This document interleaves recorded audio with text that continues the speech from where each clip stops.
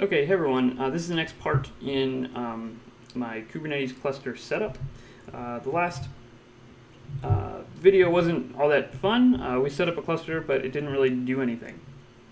But it's there. And why that's cool and why I'm glad we did that work is now I can build these containers on my machine and just kind of toss them into this cluster. And when I do that, they'll just run and it'll be great and I don't have to think about it anymore. And whenever I want to update the application, I just update the container, push it up, and we're good to go. So let's make a container. We could make really any web application in any web stack, Spring Boot, Nginx, Express, Node, C#, ASP.NET, whatever, it doesn't matter. But we're going to make, because I don't get to do this very often, we're going to just make a bare bones Hapi.js server. But again, you can make whatever you want as long as it listens on a web port. So let's do that. A lot of people would make like Express apps as well, but I'm gonna make a Hapi app. But again, as long as this thing listens on a port, that's really all that matters. Come on, Webstorm. You guys can make fun of me for using Webstorm. I really like it. Can use Sublime or Atom or VS Code or Vim, whatever you do, but I'm going to use Webstorm. And I'm already paying for it because it's friggin' taking 3 minutes to load, but you can bear with me.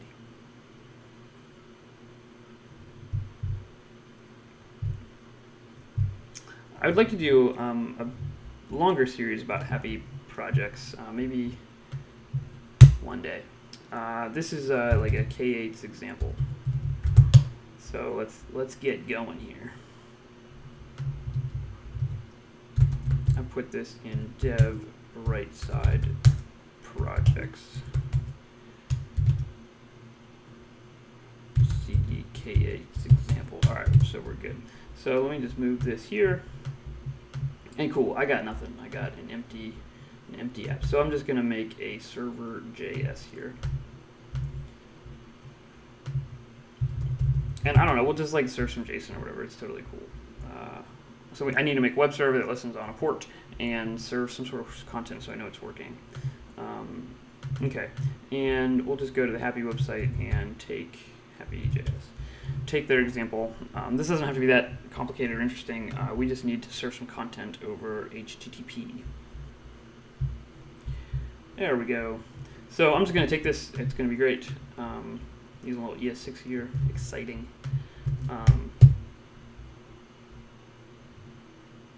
My computer's struggling. There we go. And it's listening on 8,000, which is fine. I don't really need this host. I'm going to take that out.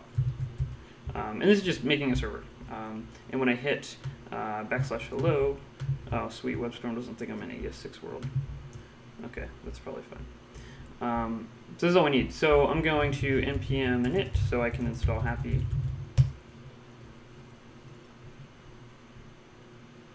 And again, if you're interested in learning more about Hapi, I'd like to make more videos on this. I use it a lot. It's my favorite web framework out there right now. It's made by Walmart Labs. A guy named Aaron Hammer was the lead on it. He's pretty awesome. You should follow him on Twitter. He's behind some of the OAuth stuff too, although he recently quit OAuth. Maybe not so recently, but he quit OAuth. He's a smart guy. Anyways, so we just npm init did, so we should have a package JSON, and then I'm just going to say npm install Hapi save. So this will go up to npm and install Hapi because I'm requiring it here, and then we should be able to start the web server. Cool. And now if I say node server, this should run. Great, it's running at localhost 8000, so if I say localhost 8000, what was that, hello? I need 2 L's there, buddy.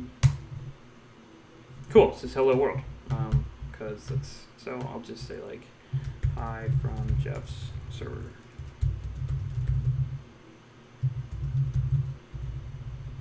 Gotta escape my backslide, there we go, cool.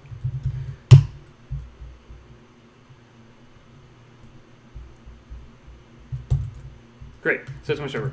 So the goal is to take this piece of code and throw it into my cluster.